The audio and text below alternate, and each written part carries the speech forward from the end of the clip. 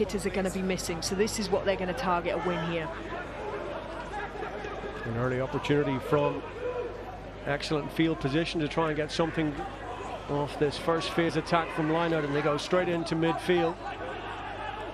Morgan-Williams tries to get his side moving. Oh, it's beautiful hands, real opening here, overlap on the outside, simple switch from in to out, and cantering in is the 4 times capped, I beg your pardon, Harri Deaves. It is in fact on that open side flank for the Ospreys this afternoon, and they just cut that Zebre Parma defence. He's had his injury problems this season, but he's always so dynamic. And here's our try scorer, Harri Deaves, cutting inside. All Ospreys in the opening 5 or 6 minutes, and they've got numbers to the left here again. It needs to go through the hands, and they don't need to even break sweat, it seems. Tiaan Thomas-Wheeler is in, and we've had 2 tries inside the opening 5.5 minutes. Important that Rivaldi, yes, maybe just goes on the banker to the front. Now it's funneling back from Kovacic to Cook. Assessing the options. Oh, that's nice from Tommaso. Body and all the way out, raking pass, and it should be a counter in over on that far side for Jacobus van Wyk, and it is. And as I said, from the first real decent solid platform in terms of the set piece on the left hand side, they work at the full width of the pitch. Not a lot of support around Lorenzo Pani, but it arrives just in time from Cook. Now can they straighten and put it through the hands, commit those Ospreys defenders and force the space outside? Look at that from a bust from the number 8, straight through. Taina Fox-Matamua, he didn't need anybody outside him in the end. The Ospreys not off defensively. I'm loving their ambition for their counter-attack play.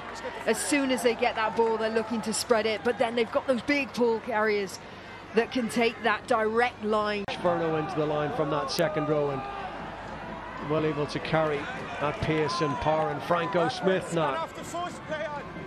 Options again. Oh, lovely little pop back inside. Can they get the offload away? A second try in quick succession for that man.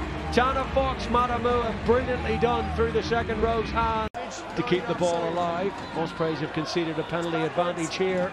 Oh, that's nicely done out of the back of the hands from the scrum half, and in they go. Luca Andreani poised in that wide channel. Bradley Davies over the top almost.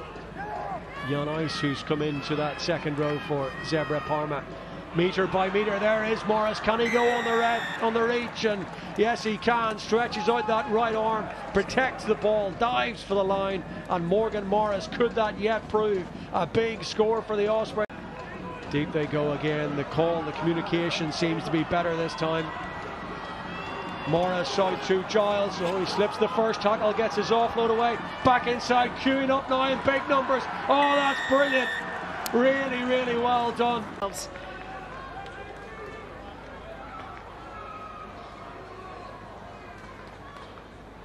they make that look easy, but it's not. It's really good from Keelan Giles.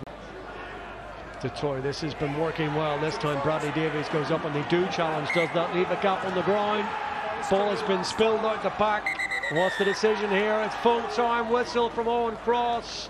They can't eke out one final opportunity from the line-out, and the decision in the end to compete in the air has worked out in the Ospreys' favour. The Zebre packer forwards can't hold on to the ball, and the opportunity slips away.